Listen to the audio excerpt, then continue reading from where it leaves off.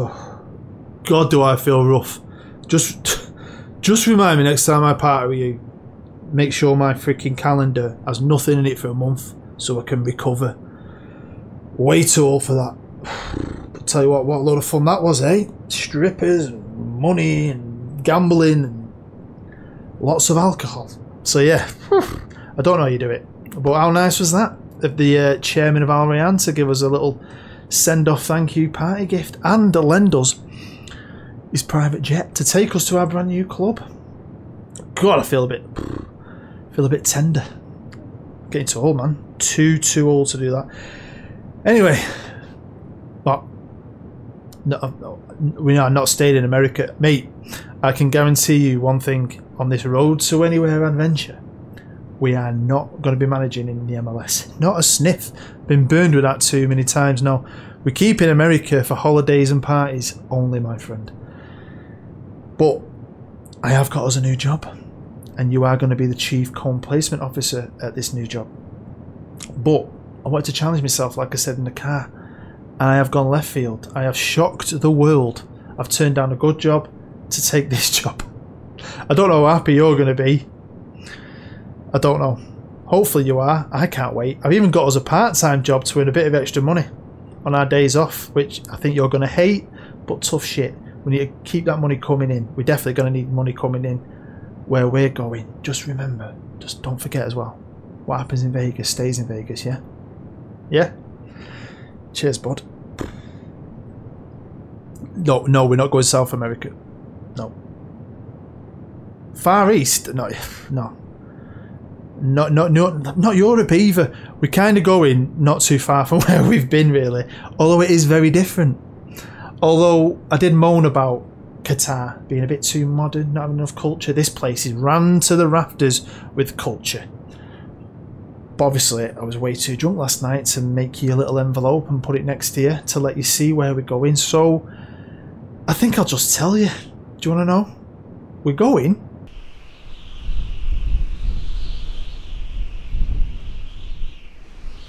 So here we are at the Aswan Stadium, home of Aswan Sports Club, or as the fans call them, the Nile Crocodiles. Now, why have I chose this club? Well, they only survived last year by a point. No money, ain't got nothing.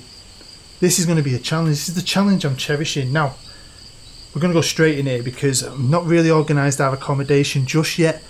Although we have kind of done a deal with the British research team who are doing a bit of an archaeological dig. They said we can stay with them for a year as long as we help out. It won't be crap. Digging for pots might be fun. We might even find a mummy, which I think would be amazing. But anyway, we'll have a look where we're staying later on. We have got so much work to do.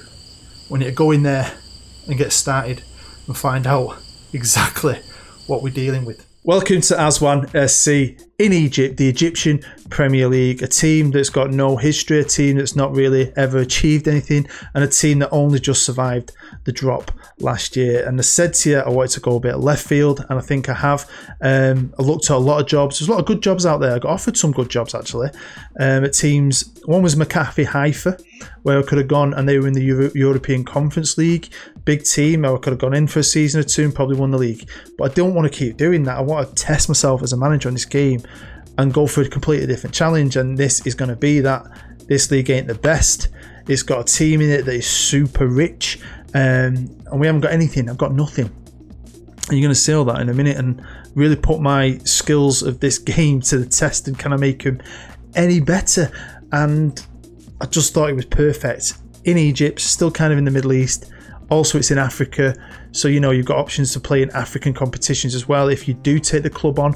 Or I might just have it as a bit of a gap year, do a bit of archaeology while we're here. Even though I know you'll hate that, I'll absolutely love it because I'm a massive history geek. History-wise, you can see pretty shit. They've won a regional Group 1 division. One of the best nicknames in football, the Nile Crocodiles. Now, Aswan, I'll talk about a bit more in a bit. It is on the Nile and it is steeped, absolutely steeped in history. We've got no fierce rivals because nobody cares about us. Only cost you £1 for a ticket, £6 for a season ticket. We've got 162 season ticket holders.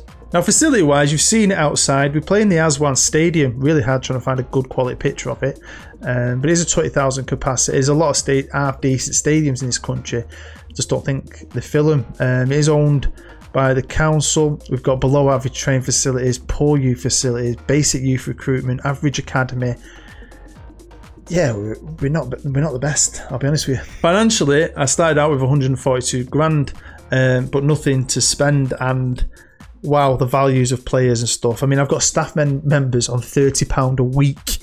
This hat cost me £30. It is it's worlds away from bloody where we were in Qatar, and they were shocked I wanted to go for the job as well, to be fair. But it is what it is. I wanted to challenge myself, and I'm buzzing for this. I can't wait. It's something different. You don't always have to challenge for titles. One thing I was going to try and do my absolute best was to improve the staff, get rid of them all, and just get the best in. They won't be the best in the world, but hopefully we can make them the best in Egypt. So I'll get close to it. Now, this is my squad arranged by value at the start. As you can see, my best players only worth 53 grand. If I switch to reports and just show you some of the star ratings, obviously, does that really matter? Now, we have got a great player there, Hussam Ibrahim, who is only 17 years old. Says he's a striker, but he's more of an AMC. And I did have a couple of half-decent players. A quick look at the current champions. It's Pyramids FC, and I never heard of him until recently. When I did a story last year, you might have seen it. Pyramids were part of that, and they are super rich. It says okay there, but if you take them over, they've got like 30 million in the bank. They usually have so much money. They are so well backed. Another very good team who've won the title multiple times. Probably one of the biggest teams in the country is Al Hilali Sports Club. Don't know how you say it too much. They're an old team though, so great kits. So yeah, there's some good clubs here, and I mean, like I said, this might just be a gap year. We'll see how you guys feel at the end. We'll see how it all goes. Now, we quickly started losing money. I did sell a couple of players. I managed to raise about £36,000. Woohoo! And the board do at some point give me 100 grand to help with running costs, but I mean, finances are piddly. Well, like I said, I stripped the staff and rebuilt it, and I managed to put together a pretty good one.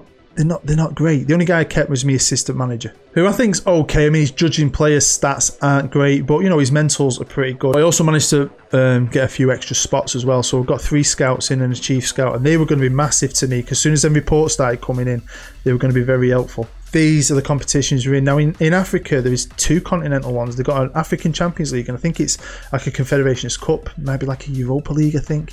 Obviously, we're not in any of them. Probably never going to be in any of them. Now, of course, I have made a few additions, but we are favourites to go down, or one of the favourites to go down. Al Ali, favourites to win the league with the Pyramids, and they are just, them 2 teams are just way better than everybody else. Here are the rules for the league. I'm not 100% sure why the prize money is different there. It does seem a bit weird. Like I say, the bottom 3 go down. That's the Confederations Cup, which I guess is like the Europa League. I guess, because it's the second one behind the Champions League. Now, it's the same size league as the Bundesliga. I'm going to play 34 games, obviously the cup games as well. I can have 3 foreign players in the squad, so that's why teams like the Pyramids will snap up all the best Egyptian players. I tried this bit of a formation out with a Volante, and we won, but they weren't the best team, and even though we created a lot, I don't know, I felt like I wanted to keep experimenting. Tried a 4-1-4-1. A bit of a Leeds tactic. Again, we played really well, but again, it was against weaker opposition. I stuck with it against tougher opposition, and it was a 0-0. So yeah, I thought maybe try something else. There's something else that's a bit out there for me. This is something kind of far. I've never played anything like that, and it didn't work. We ended up playing Zamalek again, so I went back to this one because I quite liked it at times, but it didn't work. So yeah, I had to make a choice, and I got offered this job. They generally come to me and offered me this job, and that geezer's took it instead. And I wanted to play, a tougher opponent. Last game, and they came up. I couldn't say no because I said turn the job down. And I thought, sack it. Go back to the tactic I love, my Tame Valley tactic. What can that do? Well, it beat him. Now again, we didn't create the chances, but it won. And I just thought, why change something if it ain't broken? This ain't time for change. This is time to be a boring bastard. You've got a philosophy, you've got a style of play you love. Stick to it, man. Stop doubting yourself. So I brought in a lot of players, some for the youth, some for the first team. Spent 9 grand on one player, a load of freebies and a couple of loans. best I could do. So I'm going to show you the best first team 11 I've got. Already at the club is my best keeper, Karim Hamed, 18 years old. At left back I've got Walid Allah on £475 a week worth 4G.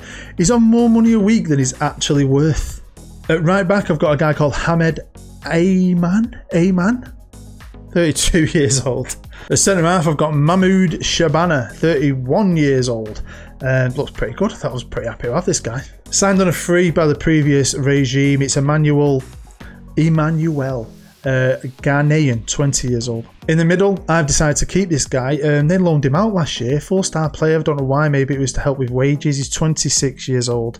And I think he should be pretty good for us. One of our own who I've decided to give a chance to from the youth team, it's Mohamed Morsi, 18 years old. Loads of potential. Why not? This is Hassami Ibrahim, who gets loads of interest over the year, wants to leave, yada yada yada, go to a bigger club.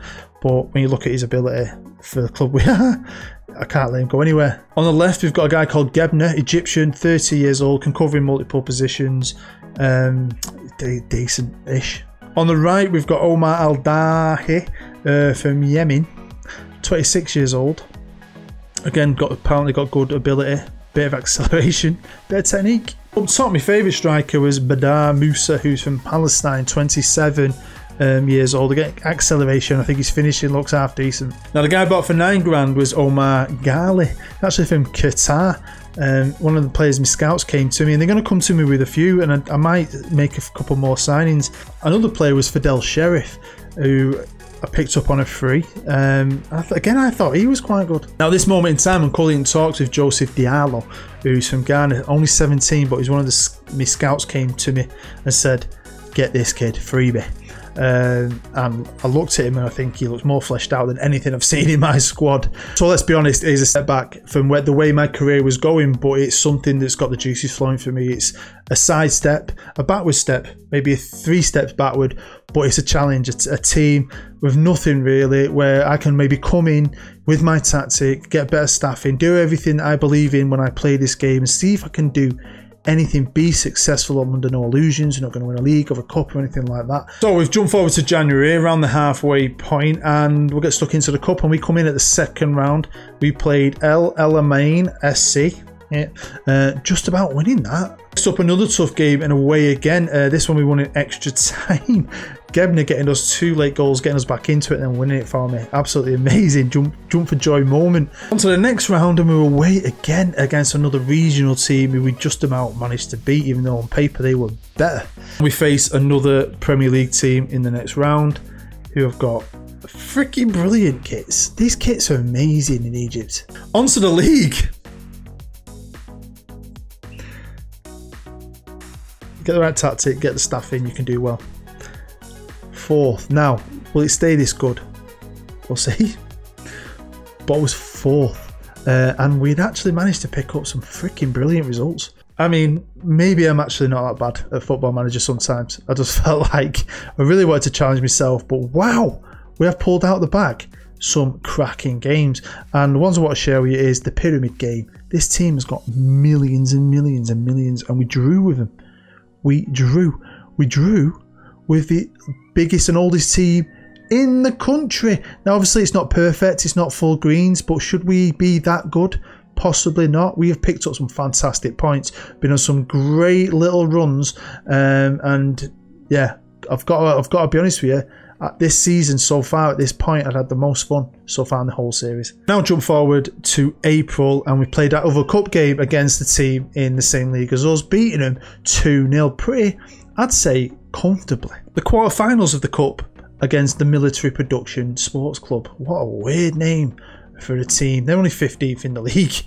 Again, though, got some pretty cool kits. But 4 months on, where are we in the league? Well, it's starting to get tough. We haven't really got the strength in depth. We came out the blocks, had some great results, but we are slipping. But I still think we're playing pretty well. I don't feel like we get annihilated every week, and we find ourselves in 9, which is still massively, I think, respectable. So since we last looked, I've played 6 games in the league and only won 1, which sounds bad, but the games are still close. I don't think like we're getting absolutely annihilated. Obviously drew, only got beat by a goal by them away from home, won that obviously, only got beat by a goal by them, drew with Wadi Degla, and then we've just been beaten by Military Production, but only by a goal. Again, that money keeps dipping. I mean, what year is it? 27. When did they have that much money? How's it just gone? No idea. Now, all throughout the season, to be fair, there's been 3 times in the news that they've said there's going to be a takeover, and I don't know if that's because I've become the manager, the computer kicks into gear and goes, oh, let's give him a new owner. And each time the chairman said it's rubbish, and I don't want a new owner. I didn't want someone to come in and give me some money. And I'm genuinely falling in love with a couple of these little crappy ass players of mine. It is a lot of fun. So I think we jump forward to the end. Let's just get through it, eh? Well, they might have beat us in the league, but in the cup they couldn't beat us. And in front of a whopping 390 fans in a 20,000 capacity stadium, we beat them 2-0. Pretty close game, but we got the goals and got ourselves into a freaking semi-final. A semi-final, I thought we generally had a good chance of winning. I really thought, we're going to a final here. This is going to be insane. I don't know how people will react to it. They're going to think, fucking hell, boo, bloody hell, another final. We didn't make it though, but to get this far with my team, I was buzzing. What about the league? Well, we've got 1 game left to play against the team that's already won it. The biggest club, probably, the most historic club in the country, away from home. That's going to be the live com in today's episode, and unfortunately it's kind of meaningless in a way, although we finished 5th out of any chance of getting into any kind of continental football, but we were close. I mean, this team should be scrapping for relegation. They finished 15th last year on 29 points, just like the team who finished 15th this year. I've come in and doubled the points. I spent £9,000, and all I've done is I've got my beloved tactic, and I've made better staff, and obviously I've made human decisions over computer decisions throughout the season, within games, all that kind of stuff. And very proud. 8th best defence in the league, and I was very worried about my defence, I'll be honest with you, so they definitely did better. 5th best attack, scoring 56 goals, nowhere near the top 2 teams, but you're never going to get near them 2 teams. What a cracking little team I do have. Arranged by average rating. Obviously I brought in some players, some on loan I got rid of, kept 1 there, but let's have a quick look at some of the good ones. We've got Emmanuel, great little centre half, had a fantastic season. We've got Mr. Ibrahim Hossam, the guy who could play up top, but he played mostly as an AMC. Great player though. Now obviously he gets loads of interest, he wants to leave, the biggest team in Egypt want him. If I do stay here, probably not going to be able to keep him. That's the struggle this kind of club's going to have, but coming in for a season doing this, I think it looks good on my CV. I'd like to know what you think. So here we go, we're away from home, and yeah, the odds are stacked against us here, to be fair. I think we had a good result against them, didn't we, earlier in the year? We drew with them, but obviously they're champions, but maybe, you know, maybe their mentality has gone off that now.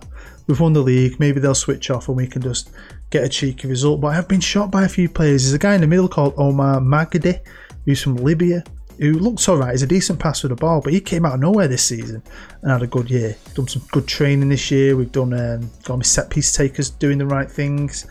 I think, you know, them little boring things in it, where you can be successful, and you cannot argue that this has been a successful season for Aswan. Now, if I can squeeze it in at the end, we're going to have a quick catch up and see how the other teams I've been manager at have been doing. I've kept them leagues running.